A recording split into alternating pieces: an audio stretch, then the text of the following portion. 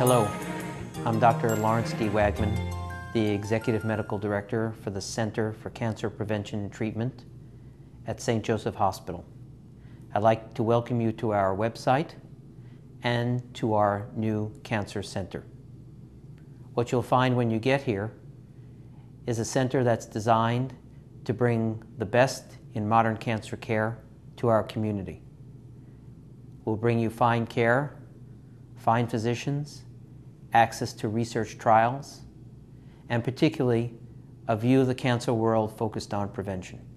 Prevention has become one of the most important components of cancer care, stopping the disease before it even starts. And we've made a commitment here to focus on the research and the actual delivery of prevention.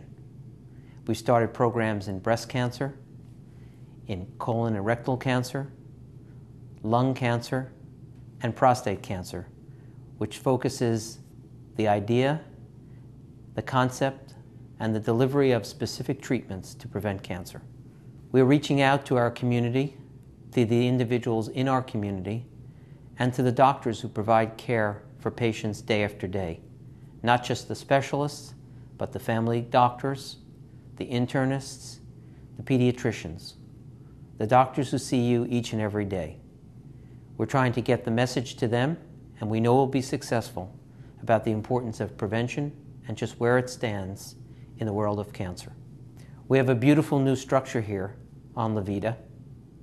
It includes 3 floors of cancer care delivery, administration, the collection of important information about our patients, and we're right next to a large medical office building that houses many of the doctors who provide care here in the center.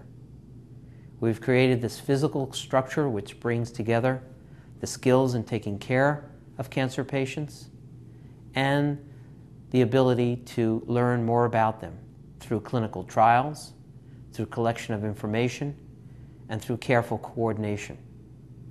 We're focused on the full spectrum of the care of the cancer patient, not just the delivery of a surgery or the delivery of a drug or the delivery of a radiation, all of which we do extraordinarily well, have in the past, and will continue to do in the future with new innovative as well as standard treatments.